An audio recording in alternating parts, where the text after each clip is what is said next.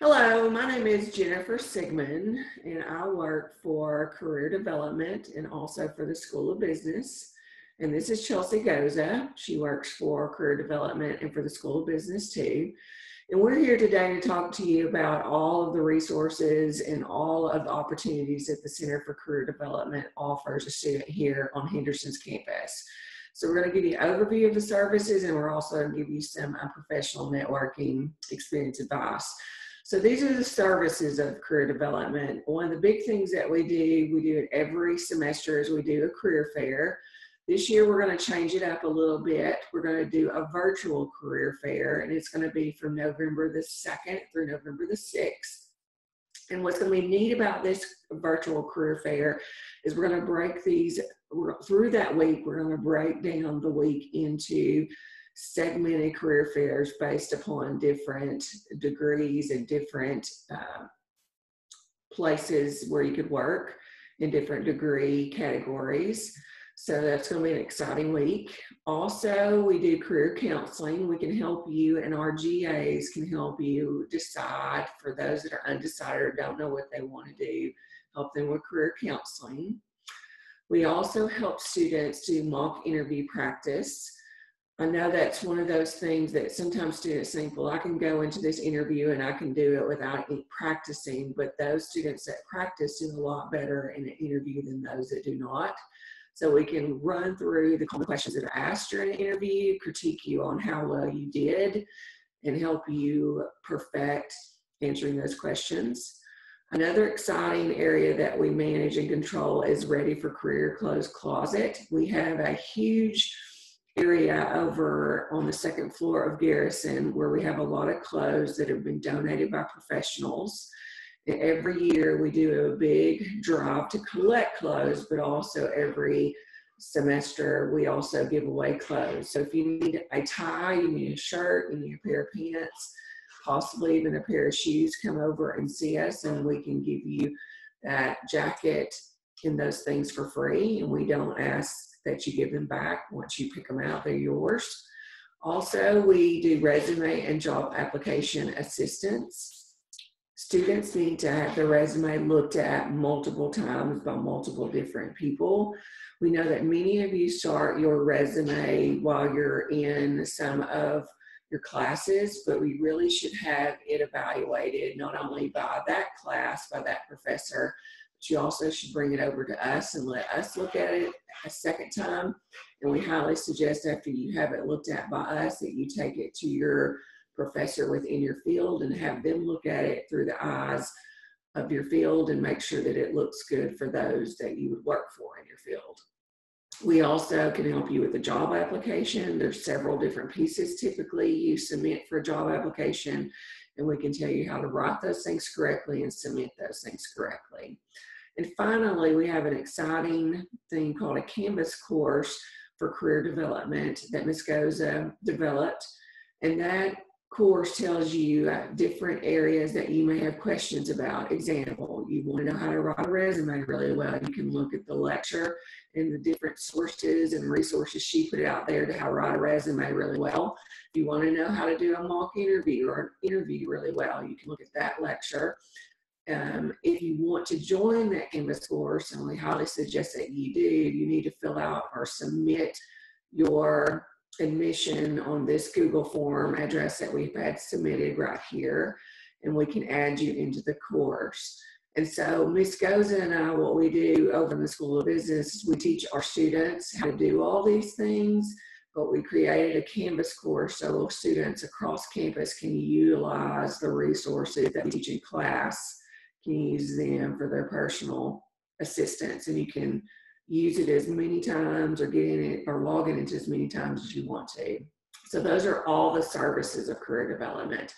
Next thing that I'm going to talk to you about on the next slide is job search and networking. When it comes to job searching and networking, we sometimes think that that's an easy thing to do, and it is not. It's complicated, and it has a way about it, and we're able to, within career development, so Ms. Goza and I have quite a few connections with different companies that can help and that matters when you're looking for a job. Also, every week we probably have 1 to 2, if not 3 emails a day about jobs that are potentially open, and we post those jobs within our Career Canvas shell, so that way you guys can easily search for a part-time, a full-time job. But we're going to go over with y'all a diagram that tells you about how companies traditionally think about job searching and how we have been trained to think about career search. In the next slide.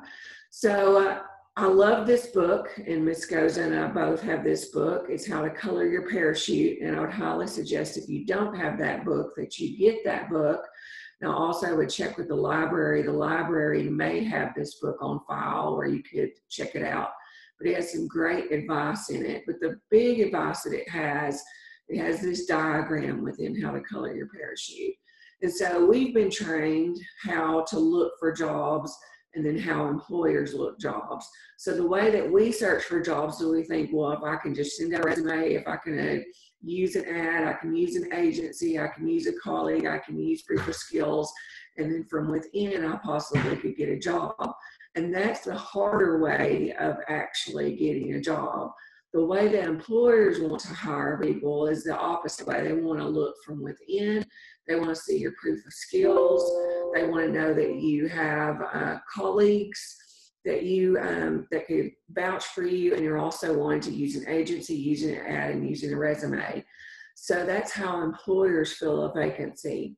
So we highly suggest, Ms. Goza and I do to the students that we teach, that you definitely need to do an internship before you graduate, because that's helping you get hired from within. It also shows your proof of skills.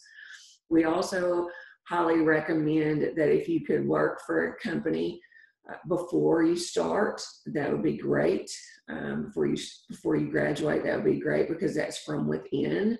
If you have a job that you've been working for a company for a long time, understand that they'd rather hire from within than outside of the company, because every time they hire a new employee, that costs them money. And it's a gamble on their behalf if you're going to be a good fit for them. But if you're from within and you can show proof of skills, then that gives them a higher probability the money they spend on you is going to be worth it in the end.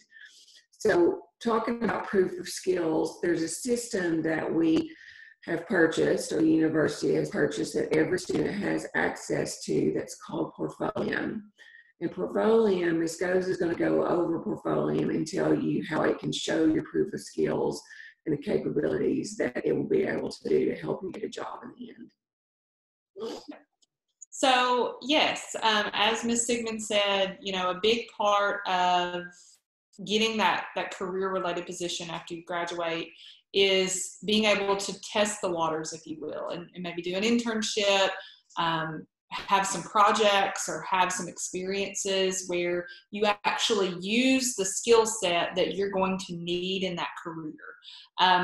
That's a benefit to you because it lets you practice. It helps you to perfect the skill set that you need to be successful in your career, but it's also beneficial to a potential employer, because what I tell my students regularly is, as a university student, a traditional student who graduated from high school and went to college, and you really haven't been out in the workforce and worked a full-time job just yet, you find yourself, when you reach graduation, you find yourself in what I call a catch-22, which means that you have learned the knowledge from the textbook, you learned knowledge from lectures, you've done some great projects and some great work in your classroom setting, but you haven't had that 1 to 5 years of relevant work experience that an employer is looking for. So again, you're in that catch-22, and what that means is you will have a little bit of a harder road than someone who's been out there maybe 10 years and worked a little bit, a harder road to interviewing and landing the right job. But fortunately for you, and this is something that you have the ability to access and use, that Ms. Sigmund and I did not. There wasn't a system that helped us showcase what we're good at when we were in your shoes. We had to pound the pavement and work extra hard to get our skill set to where it needed to be and be able to prove that to an employer.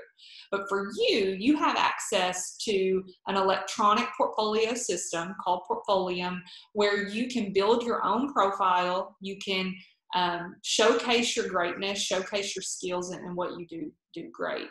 So Portfolium originated several years ago as its own system, but since then it has actually been acquired by Instructure, which Instructure is the company that owns Canvas, which is the learning management system you'll use on campus at Henderson. So the two are integrated together very well, and we'll walk you through how to create your Portfolium profile using Canvas to make it a very seamless and simple process to set everything up. But before we dive deep into that, I want to talk to you just a little bit about what it is and why it's important for you. Portfolium, I have absolutely no doubt that you guys will be able to set this profile up and create the account and start adding content very easily. It's similar to any other system you're familiar with using. If you can manage a social media page, you can set up a Portfolium account. What we do want to talk to you about, though, is some best practices with it and how to make it speak to an employer and make an employer want to talk to you in more detail. Hence that job searching and networking. As you'll recall from the diagram that Ms. Sigmund showed you, employers prefer to fill positions based on you working from within their company. So if you've had an internship or a part-time job with them and you're able to prove to them that you are good at the job, or secondly, proof of skills, proof of abilities. Portfolium allows you to prove those abilities. And you do that by uploading projects, uploading pictures from experiences you've had, and writing detailed descriptions about those projects or those descriptions. So it's you giving evidence and giving proof that you've done something great, and this is why that's important to the employer. From there, you can then share that profile with employers, so you can make it a part of your job application packet. You can put it on your social media accounts. You can add it to your LinkedIn profile. So there's lots of ways to get that information out to an employee. You'll actually log into your Canvas account, your student Canvas account. When you log into this account, you should have access to a Henderson Seminar Super Course. And that Henderson Seminar Super Course is where all of your Henderson Seminar lectures will be, is my understanding. But what you'll need to do is click on that Super Course, and then on the left-hand side, on the navigation menu on the left-hand side of that course from a computer screen, you're going to click the Portfolium tab. There is a Portfolium tab. You'll click that, and then from there, you'll see the abilities to start setting up that account. It may say add a new project or set up account, but you'll click that button and then start building your profile. Of course, if you run into issues with this, you can certainly reach out to me or Ms. Sigmund, or you can reach out to the Learning Management System team. Or you can just simply go to hsu.portfolium.com and set that account up that way.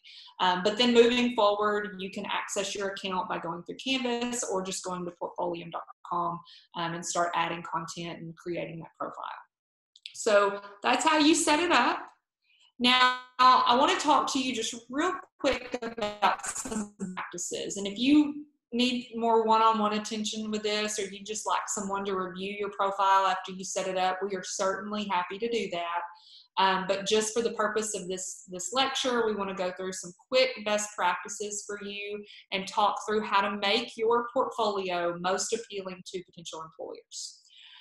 One of the first things that you can do here is actually add your resume. There's the option to add the file type of your resume.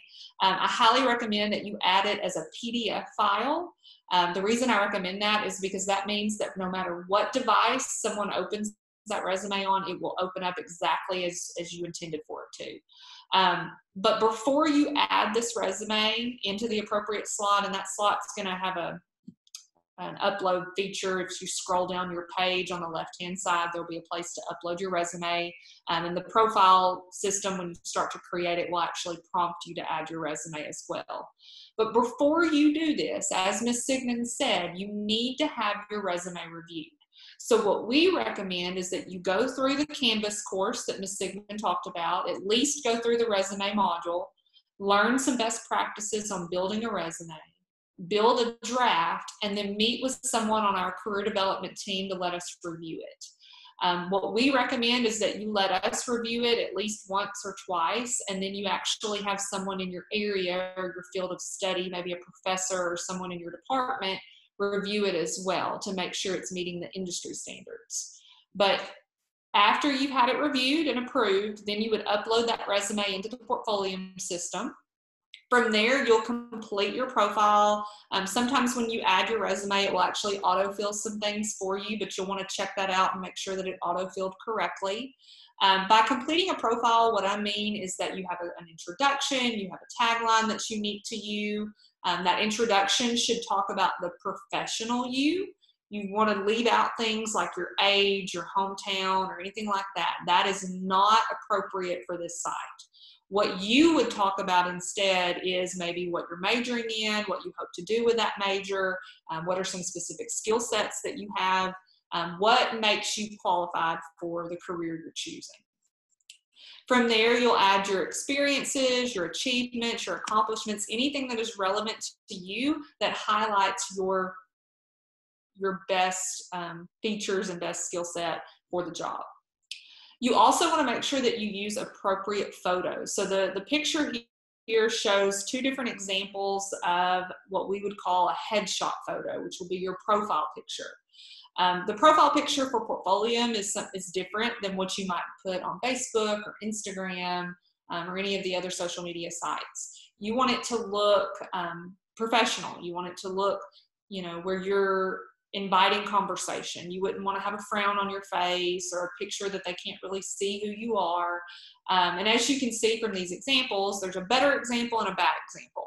Now, neither one of these is that perfect, but there's better options and then some that aren't so good. So you can see from the bad example, some things that I noticed right off the bat are the letters in the background. So the background's not a neutral background, and it looks like he actually has a word just disappearing into his head. His graphic t-shirt is not as professional as he could be.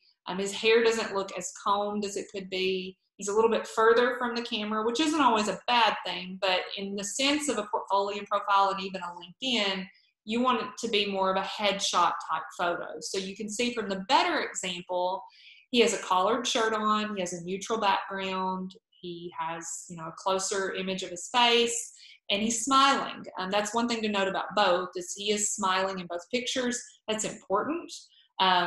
Choosing to not smile or choosing to frown at the camera or, do an abstract photo or anything like that, that might actually steer an employer away from you because you don't appear to be approachable and inviting.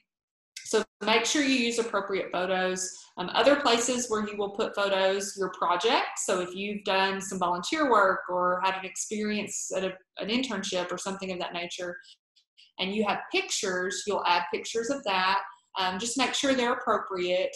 And then also in the profile section on the right-hand side, when you're adding like your work experience and your education, there's a place to upload little icons to represent images, maybe logos or signage or something that represents the employer you're talking about or the institution you're talking about. So make sure that you add those. It just makes the profile look cleaner and nicer and more professional.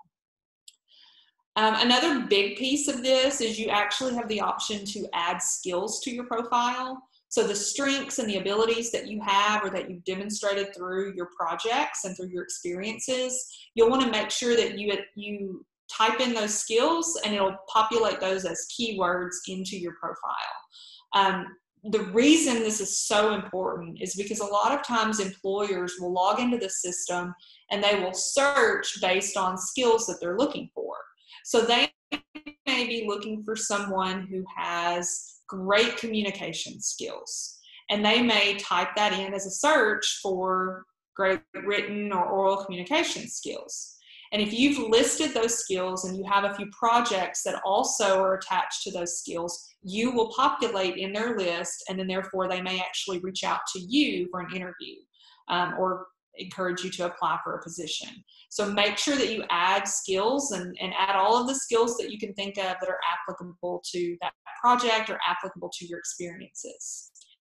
The written content. So if writing is not your biggest strength, if you struggle with written content, use your resources. We have a writing center on campus. I would highly encourage you to let them maybe review your profile, make sure everything is written correctly, grammatically correct, proper capitalization. The way you write and the way you carry yourself on this profile could mean you get a call or an invite from an employer, and it could mean that you don't. You know, it's all about the first impression, and first impressions come through in this sense based on your pictures and how approachable you look, and based on how well you write. If you don't write professionally, they may not want to talk to you in a professional setting. So make sure that you write it just like you're turning in a paper and your grade depends on it. Write that content in that way. Your projects. So a lot of times students get a little hung up on the projects, and they're like, well, I haven't done anything. That's noteworthy. You've had assignments in classes. You'll have assignments this semester in classes. You maybe had some assignments your senior year in high school, or you did a program, volunteer work, an internship, something over the summer. You can use pictures from that. You can use a file type of something you did. The only real restriction you have here is if it's a video file of any type, you have to have a public URL to upload that video to Portfolium, which means that you need to upload it to YouTube or Vimeo first and then put the link into Portfolium. But anything else, you know, it can be a Word file, a Google Drive file, PDF, Excel, whatever file type, whatever you've created or done, you'll upload that in as a project. You will then write a vivid description for that. And in the description, you want to be sure that you focus on what you did and then why that is significant. So whether that's significant because you got some sort of award, or it's significant because this is how it would be beneficial to an employer, but you always want to kind of close the loop on that and say, this is what I did, but this is why it matters, or this is why it's in my portfolio. And then lastly, one of the things that you can do with the system is actually just make connections. You can follow companies, you can make connections with other people. That can be people at our university, that can be people at other universities, that can be people that are out in the workforce. So you want to connect because networking is a big part of securing a job. As Ms. Sigmund showed you from the diagram, and we'll go back to it quickly, as she showed you, employers prefer to fill positions in the opposite way that we prefer, that we're taught to look for a job. And at the top of that, obviously hiring from within, because they already know you and they already know your abilities. The next piece of this is proving that you can do it. So proving that you can do it through your portfolio and by showcasing your past projects and experiences, or proving that you can do it because of an internship. And then just below that, it's through a colleague. It's through networking. So the way Portfolium can help you with that is, let's say that you have a really solid profile. You have a really solid portfolio. And maybe you've connected with over 100 people on Portfolium. And maybe you didn't connect with the employer or the person at the company that you are going to work for someday. But maybe you connected with one of their colleagues or somebody that they know. They might call that person and say, hey, you know, I'm looking for somebody that's got experience doing this, this, and this. And that colleague or that person that you've connected with on Portfolium may automatically think of you because they saw some really cool projects that you've done and that you put on your Portfolium profile. And they may say, you know, I've got somebody that I've connected with on Portfolium that has experience in this. I think you should take a look at their portfolio and then maybe reach out to them and talk to them about a job. So that's how this works. That's how networking and job searching can work in your favor. So it's very important that you take this seriously and not just as, you know, another assignment or another thing that you have to do. Building a solid portfolio, doing internships, having a strong resume, building professional relationships while you're here in college can really jumpstart your career. If you don't do that, if you come to college and don't really focus on what's after college, because there will be an after, you'll graduate eventually, you'll hopefully in 4 years, that's our goal, but you'll graduate and the real world will hit and you'll have to get a job. You'll have to make ends meet somehow. And what we want for you is for you to get the job that you dream of, get that career that you're going to love doing and that you're going to be happy doing. But to do that, you've got to start taking the steps now. Build a resume, build a portfolio, network, and I promise it will be an easier transition after college. Real quick before we kind of close things up and finish things out, I mentioned don't just treat this as another assignment, because this will be an assignment in your Henderson seminar classes. What you will do is actually just create that profile. It'll be a 50-point assignment for you in most of your classes, I believe. They'll be looking to make sure that you added a professional looking headshot and a cover photo. That cover photo can represent your field of study. It can represent who you are. You may even go look at some other profiles and get some example ideas. You'll want to complete your profile. So really with this, just make sure that what you've added to your profile reflects your resume, but add a personalized tagline and introduction. The tagline is going to be that sentence or phrase just under your name over the cover photo, and then your introduction is just a brief introduction of who you are professionally. You'll want to complete all of the work history, the education history, any accomplishments, or anything that you've done throughout your career so far. By the time this assignment is due for you, you'll need to have 10 connections. Those can be other students, instructors, people from other places. You'll want to add at least one project. So this can be an assignment that you've done in the past. This can be an experience you've had. This can be a project that you've had due this semester for another class. But you'll want to upload that file and then write a vivid description that explains what you did and why that is significant. And then you'll want to attach skills to that so that employers can search by the skills. You will also have the option to add hashtags if you want to do that, because some employers may even search by hashtags.